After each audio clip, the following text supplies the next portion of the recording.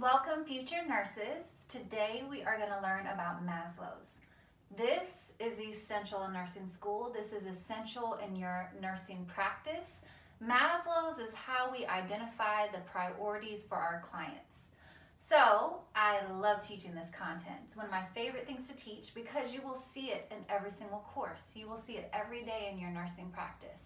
I highly recommend to please watch this video and your nursing process video before you watch the video that shows you how to break down NCLEX style questions, because it'll really tie it all together for you. So Maslow's is a theorist that believes that humans are motivated to reach certain needs before other needs. So Maslow stated that at the bottom of the pyramid, humans need to meet physiological needs, such as our need to breathe, our need for food and water, our need for shelter, over the need for safety, over the need for love and belonging, self-esteem, and self-actualization. So he just stated that we need to meet the needs at the lower portions of the pyramid before we can meet the needs at the uppermost portions of the pyramid. So let's quickly talk about what each section of the pyramid means. Physiological, you are going to think about your physiological well-being. Can my body survive? So survival skills. Not so much skills. I mean, I can't make fire, but your ability to get food and water, your ability to clothe yourself, to be in a shelter that protects you from the outside environment. Then we have safety. Safety is the safety of your immediate environment in terms of protecting yourself from danger. Safety can even go into job security. And then the need for love and belonging, I like to think of it as the need to maintain relationships, to have relationships, whether it be with family or loved ones or friends. Then we get to self-esteem, which is how we view ourselves, how we perceive that others value us. And then self-actualization at the top of the pyramid, I always like to think about the need to reach one's full potential. A lot of times we can constantly strive for self-actualization because we're constantly striving to reach our potential. So again, Maslow's just stated that if we have not met our physical needs, if our body does not have food and water, how are we going to protect ourselves from our current environment or maintain the safety of ourselves? So again, you need to meet the needs at the bottom of the pyramid prior to going up higher. So in nursing school, you have these crazy NCLEX style questions which make you mad because every single answer choice is correct. And I get it. I teach in a full-time job in an RN program. I feel you. But remember how I want you to view this. In the real world, as a nurse, it is our responsibility to take care of the client's mind, body, and spirit. You will handle all entities or all concerns for your client. That is our job. We are in a profession to care for others. But the NCLEX, in this NCLEX testing style perfect world, I want you to think that the NCLEX is just trying to determine all 4 things are wrong. All 4 things we need to look into. But if you can only pick one thing, and that is what you're going to focus on, and you know at the end of the day, you have kept your client the safest and alive, that you have picked the best answer, okay? So when you see these keywords in questions, I always want you to think Maslow's. First, best, most, initial priority. That means, again, you can have 4 great answer choices, but you have to really learn to get to the best answer choice.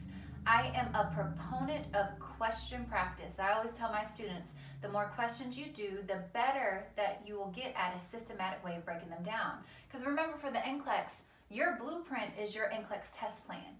There will be no, this is what you will see. Nobody can ever tell you what you will see on the NCLEX because, you know, it's a random entity that pulls from a humongous test bank of questions. So again, you just need to have a systematic way of breaking down questions, and always keep Maslow's in your nursing process at the forefront of your question breakdown. So let's look at this question. I have a couple questions for you. I'm going to flip the board over in a second and tell you how I view Maslow's in my own nursing practice and how I feel it relates to me as a nurse in 1 second. But let's look at this question. The nurse is caring for a homeless client. What is priority to assess? You see this key word. In the real world, don't get me wrong, we assess everything.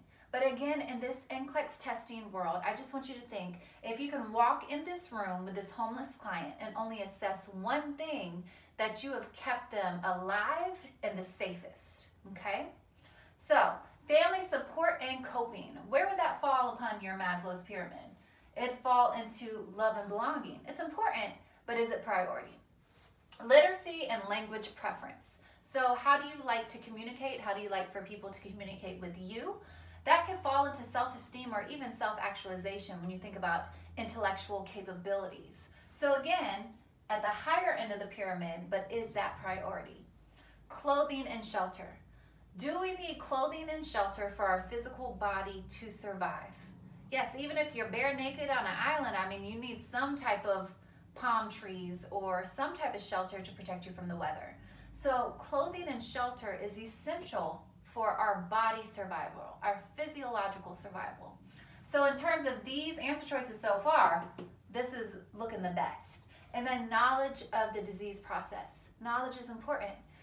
Educating our clients is important. But again, if we can only focus on one thing for this homeless client and we know we've kept them the safest and have met their physiological needs, we are picking according to Maslow's. So the best answer, if we can only focus on one thing, is clothing and shelter for this homeless client to ensure that their physiological needs are met.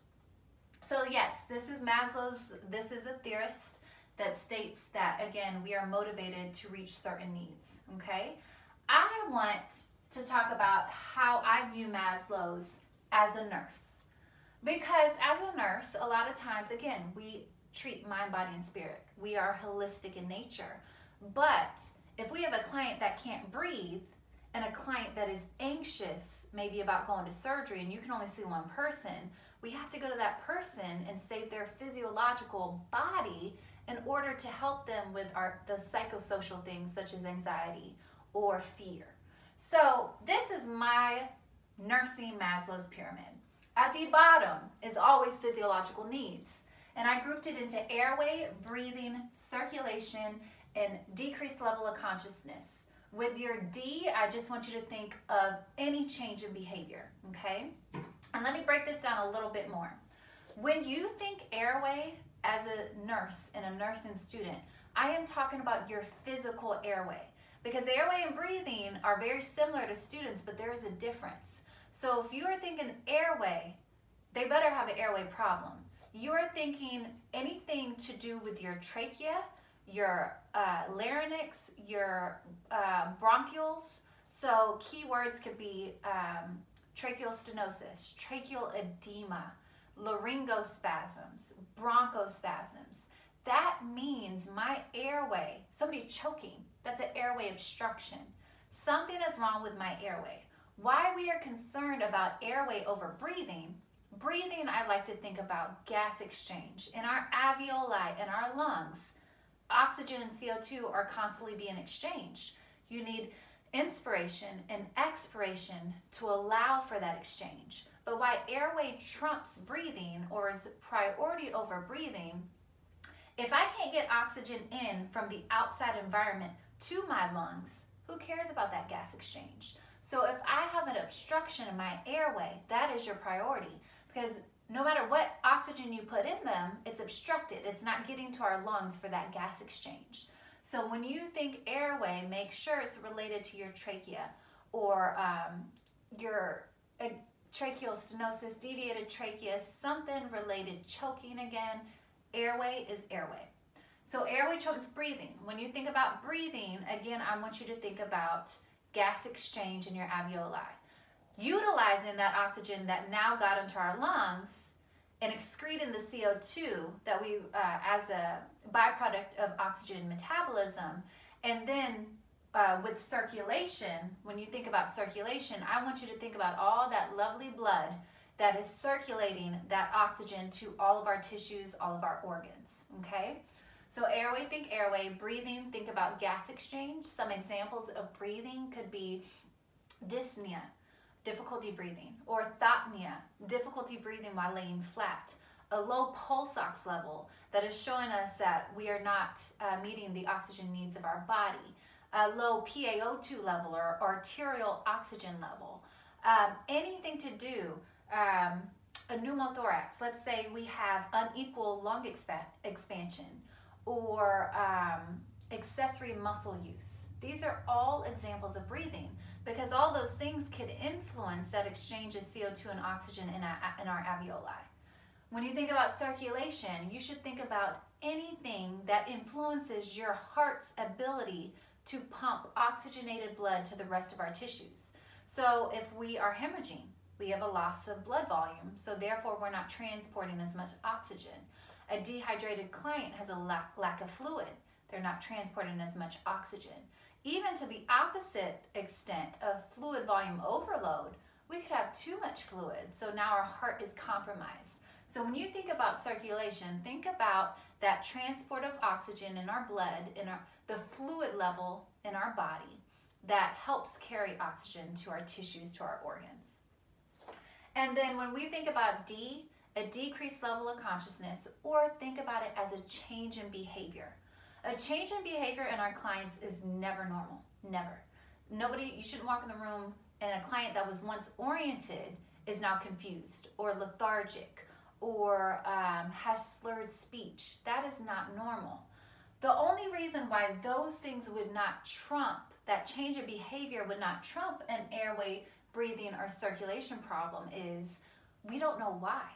So if we have, let's say we have tracheal stenosis, or let's say the client is choking, we can act right here and now. You will do the Heimlich maneuver. We would get them an airway, whether it be assisting a physician or mid-level to insert an endotracheal tube. If they're having a breathing problem, we can give them more oxygen. We can sit the head of the bed up. If they're having a circulation problem, let's say they're hemorrhaging, we can give them fluid. We can give them blood products. We can place them in shock position. If they're in fluid volume overload, we can administer a diuretic to help take some fluid off their body. But with this change in behavior, with this decreased level of consciousness, we don't know the cause. It could be low electrolytes. It could be hypoxia. It could be a UTI, an undiagnosed UTI.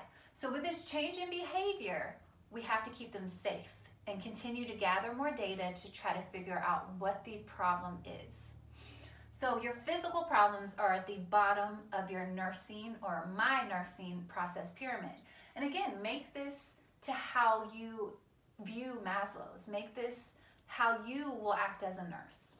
Then I get to safety. Safety will never trump physiological needs, except, I'm going to give you an example. Again, A, B, C, and D, airway over breathing, breathing over circulation, circulation over change in behavior. But do you see how a change of behavior actually is a safety problem? A confused client, you better ensure that they're not trying to get out of bed. So change in behavior and safety go together. So with safety, you're trying to think you are going to protect your client from whatever safety risk that is being posed in the test question scenario, okay? But there are a lot more physical problems. But you really need to think, once we get past a change in behavior, are those physical problems priority over safety? I'll give you an example. A reddened area on the buttocks or your sacrum. That's it. That's a physical problem. We are thinking skin breakdown or the potential for a pressure ulcer. We have to address that as a nurse. However, if you have somebody with a reddened area on their buttocks or a confused client trying to get out of bed, who are you going to see first? Who is in the most immediate danger? It is that client trying to get out of bed. So that safety problem will trump that physical problem of a reddened area on their skin. So really, with all other physical problems, really think, if you see a safety issue, does it trump safety? Think, who would die first if something were to happen? I'll give you another example. Malnutrition, okay? Let's say we have an oncology client receiving chemotherapy who has not eaten in 2 days. Or again, you have that confused client trying to get out of bed. Malnutrition is a concern. We always address it as a nurse, but remember, in this NCLEX perfect world, you can only see one client. So who would die first? That confused client trying to get out of bed, we don't know if they're going to fall. But if they fall, it now is leading to a right here, right now physical problem. A client that is malnourished, think about how long it would take for them to die related to malnutrition. It would take a very long time. So really think, with all other physical problems, does it trump any safety issue? And at the top of my pyramid, the last thing I'm concerned about is psychosocial things. Think about things related to the mind. So anxiety, fear, depression. I'm not saying we don't care about those things. Again, this testing style is if you can only see one person, and you know you have picked the highest acuity client, the client that needs you right here, right now, the client with either a physical right here, right now problem or a safety issue. So psychosocial can take a long time to help an individual with. They might need counseling or might need to be started on medications to help their psychosocial disorder. But you need to think, if any psychosocial problem turns into a safety implication, you now treat it as safety. So a depressed client that states, I don't see the need to live anymore, that is not psychosocial anymore. That is now a safety problem. So you will treat it as a safety problem, okay? So this is how I view my nursing pyramid. And this is how I assign my levels of priority. I would always pick airway over breathing, breathing over circulation, and circulation over a change in behavior. And these physical problems, airway trumps safety, breathing trumps safety. But let's say I have a safety issue and a client that is fearful of surgery. I better go to that safety issue client over somebody who is having a psychosocial problem. And last but not least, we have pain. Pain is not black or white. If pain is ever related to loss of limb or loss of life, for instance, somebody has chest pain, you now treat it as a physiological problem. Chest pain could mean that they're having a heart attack and they could die very quickly. So if you ever see any pain that could be related to loss of limb, loss of life, when you talk about orthopedic procedures, you're going to talk about compartment syndrome.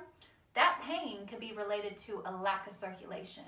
So that is now not just a pain issue, that is a physical problem. But the typical sensation of pain, so your nervous system telling your brain that you're in pain, would you die from that? No.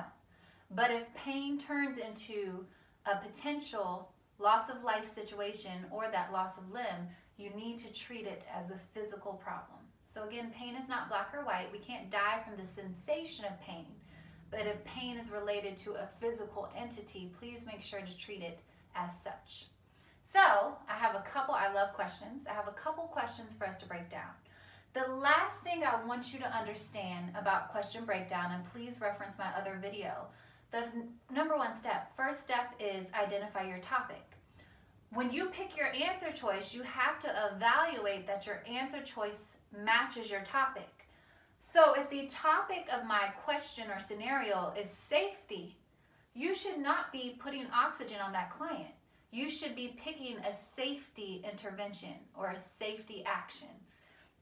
If the topic of my question is psychosocial, if the client is complaining about fear related to surgery, what is the best action of the nurse?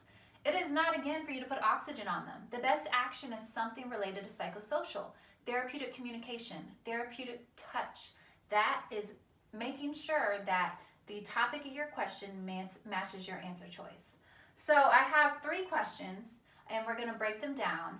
And I always like to make sure I identify the correct topic of my question. And I also like to identify the topic of my answer choices. Because if I can figure out what my answer choices are, it can better help me prioritize this client. So let's look at the first question. The nurse is caring for an immediate post-operative client. What assessment data requires priority intervention? We off gate? No. We need Maslow's because of that keyword. So let's look. The topic of my question is a post-operative client, and what assessment data requires immediate or priority intervention. So let's look at our answer choices. Confusion, not good. Again, we always address confusion for our clients as a nurse. But remember, you can walk in the room and only pick one thing and you have kept the client alive and the safest, okay? So confusion falls into D, a change in behavior in my ABCD. Hemorrhage. Hemorrhage is circulation. So between hemorrhage and confusion, you better fix hemorrhage first. Tracheal stenosis. Trachea is your airway. This is a narrowing of your airway. We need to go see this. This is an airway problem and pain is pain. So if I could only see one thing for this client, I better fix their airway, because without an airway, you can die in a matter of seconds, okay? So that is the priority for this client. Let's move on to the next one. The nurse is caring for an immediate post-operative client. What is a priority action by the nurse? So again, we are talking about a post-operative client, and if we can only do one action for this post-operative client, what action would keep them the safest in this scenario? So again, let's label our answer choices and make sure we're labeling them correctly. Educate the client on pain medication available. Education, or their ability to learn new information, is psychosocial, okay? That is improving their intellectual well-being or educating them on a disease process. So this topic choice is psychosocial.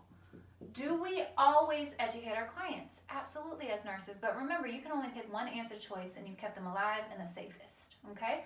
So important, hold on to it, but remember, it's psychosocial in nature.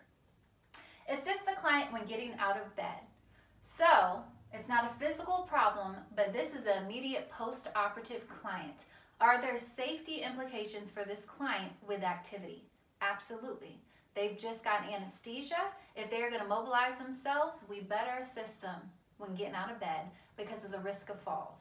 So the answer choice for this is safety. Change the client's dressing. So let's talk about this. A lot of students, because I've taught for a long time, would say, Miss Mobley, we're assessing this dressing. We're looking at the incision. We're doing all these things. You take NCLEX style questions as is. It's not saying you're assessing the wound. It is stating that you are changing a dressing for a post-operative client. Is that priority? And how do you group it into Maslow's? For me, changing his dressing is a nursing task, meaning as a nurse, I have certain tasks I got to get done, but is it priority? Can we prove that this will help their physical well-being? No. You can't tell me it's hemorrhaging. You can't tell me that it's infected. All you can go by is what's on this paper or what is on your test question. So I group this as a nursing task.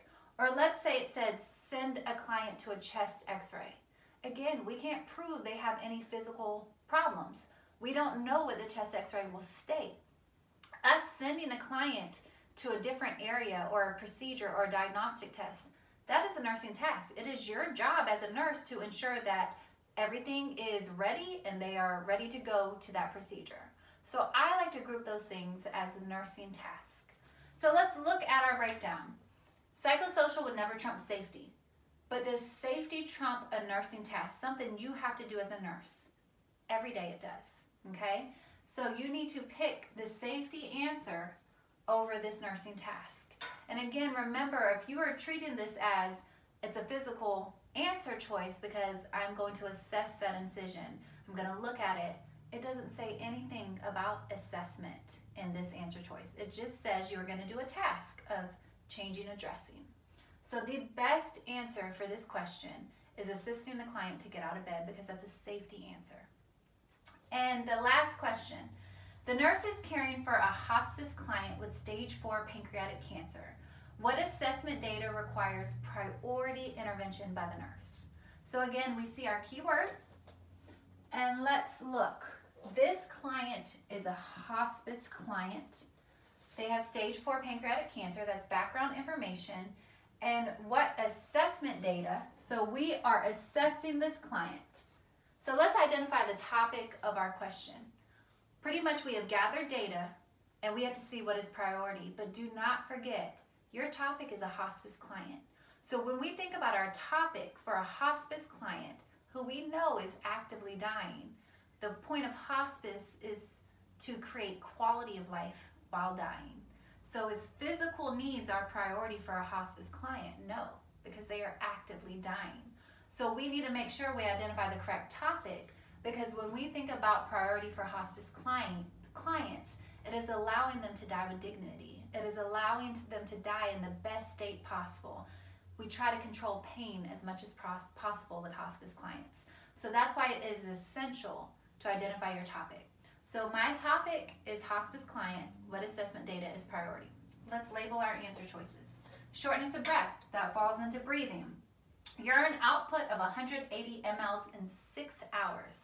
We know we have to create 30 mLs per hour to say that our kidneys are healthy and viable. This client is not, well, they are right at a viable kidney. So they're actually not having an issue. We would move on, but let's say this was 100 mLs per hour in 6 hours. They are creating less than what their kidney needs to state that we are having healthy kidney function. So we can't really trump it into airway, breathing, circulation, or decreased level of consciousness, but call it what it is. It's low urine output, which is not normal, which we don't want for healthy individuals. Blood pressure 90/46.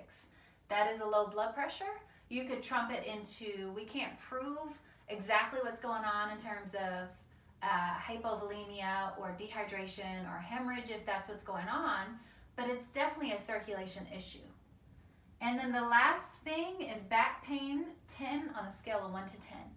They are having severe pain. So again, let's look at this client.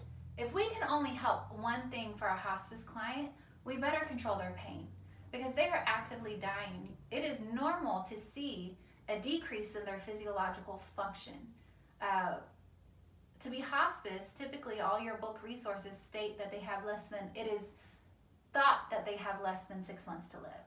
So we should not be focusing on physiological needs. They are actively dying. Your priority for your hospice client is pain, because we, again, as nurses, it is your responsibility to allow them to die with dignity, to allow them to die and hopefully as least pain as possible.